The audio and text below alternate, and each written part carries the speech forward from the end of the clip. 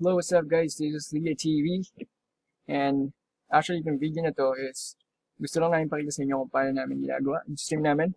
Ano yung mga softwares na ginagamit namin para makapag-stream ka using Mobile Legends dito sa Leah Gaming. Any game using your mobile phone, any game. So isang maiksing video lang to para pakita sa inyo yung simple tutorial sa mga gustong mag-stream dyan. Gusto magsimula na mag-stream dyan. Watch nyo lang yung video na to para may matutunan kayo. Kung gusto nyo mag-umpisa na, like I said, mag-stream.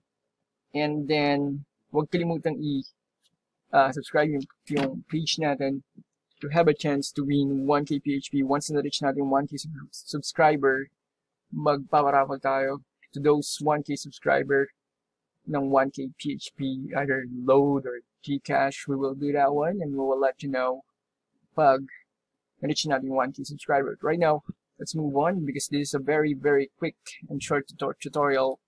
So, anyway, before we start, gusto ko lang sabihin, of course, kailangan mo ng camera, headset, and system unit like desktop, and then everything. But before that, just want to make sure that you know na kailangan meron kang, ito tayo dito, left hand corner at the bottom of the screen, type natin dxdiag para makita nyo kung anong specs ng PC meron kayo and kung eligible ba tong PC na to, kung pwede ba siya, kung kaya ba niya yung specs na mag-stream. Well, right now I'm using AMD Ryzen 3 right here, 22,000 gigahertz. This is actually a 16 gig RAM. Naka-show lang dito is 14, but this is a 16 gig RAM. And if all you need to do is you need to have at least 16 gig RAM para makapag-stream ka ng mabuti, and then sa connection mo kailangan at least 10 upload speed, 10 megabytes upload speed and above, okay?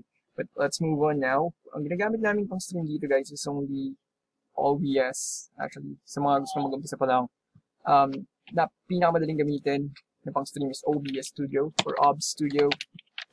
So download lang natin Obs Studio since meron na ako dito.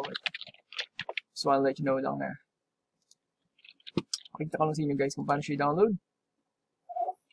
And I think this one is the one I use. Ito, Windows or Mac or Linux.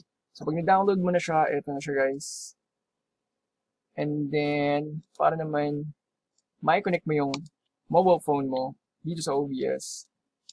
And, para makita ng mga nanonood, kailangan mag-download ng A-Power Mirror. Meron ng A-Power Mirror dito, but all you need to do is do the same thing, like, go to the google.com and type A-Power Mirror PC, and then eto lang siya. Download nyo lang to guys. Do the same thing on your phone. Go to the Play Store and then download A-Power Mirror because kailangan both siya nakakonect sa same Wi-Fi, A-Power Mirror using your phone and your PC. Like here. Eto na siya. Pag naka-install na siya pareho, wala lang yung gagawin dito guys. Default lang yan. So, eto na siya. Then, eto na A-Power Mirror. I-download mo ng A-Power Mirror sa phone mo. I'm gonna try to open it here on my phone. And there you go. Click mo lang tong barcode na dito. Or QR code. Barcodes for products. Anyway, QR code and then right hand corner at the top of the screen ng phone mo, makikita mo kung paano mo siya may scan, and then scan mo na siya. Andito na siya. Libre lang to guys, A-Power Mirror. Okay siya sa ear server, hindi siya madalas ma-disconnect. So, andito na siya ngayon. Makikita niyo na sa screen yung phone ko. At ito na rin yung way na gagawin mo para gamitin tong OBS na to. So, OBS naman, naglagay na ako ng title dito ng scene. So, this is a streaming and then ito yung source. Paano mo siya i-connect ditong OBS, itong A-Power Mirror dito sa OBS para makita ng mga manonood pag nag-live ka. Click mo lang itong plus and then window capture and then okay. And then dito kailangan mo lang click tong A power mirror and then G. Okay, so andito na siya. Right click mo lang siya dito and then para ma-stretch siya sa screen, punta ka lang dito sa transform and then stretch to the screen para maging full screen siya dito and then makikita lang ng mga manonood na full screen ka. Okay. And then, actually, hindi ko na papakita kung paano i-add yung camera kasi madali lang siya, guys. Plus sign lang dito and then click nyo lang yung video captured and then automatic yan mag-on yung camera nyo and makikita nyo na. So, pwede mo siyang ilagay kahit saan part dito or normally dito sa left side. Si Chooks nandito sa left side. Karamihan nandito sa right side.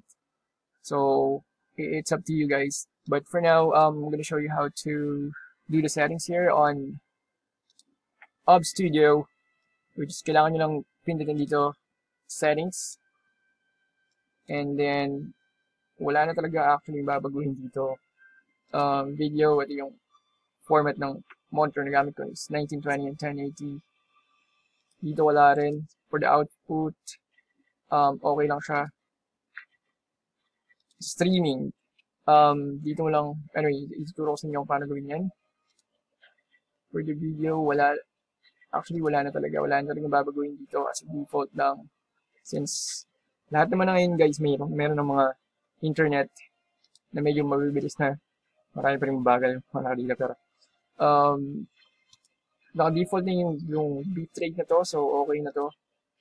Kailangan mo lang gawin is, let's go to the final because like I said, this is a very short and quick video.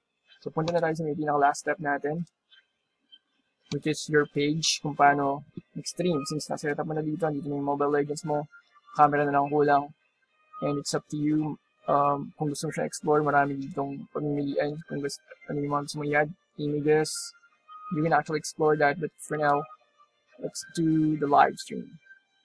So, dito ka na sa page mo. Kailangan mo lang gawin is punta ka sa click here.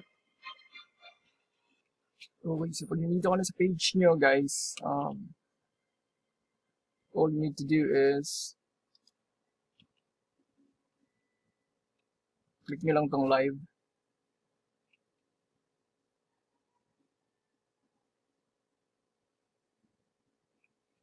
So, eto na siya guys.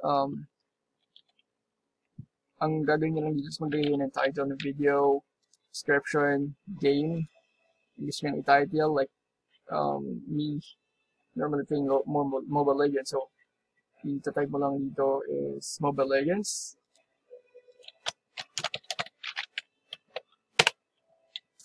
And then, sa tiyo kung sino mag-crosspass dito, if meron pa yung ibang pages, groups, if may gusto nyo promote na group, ito.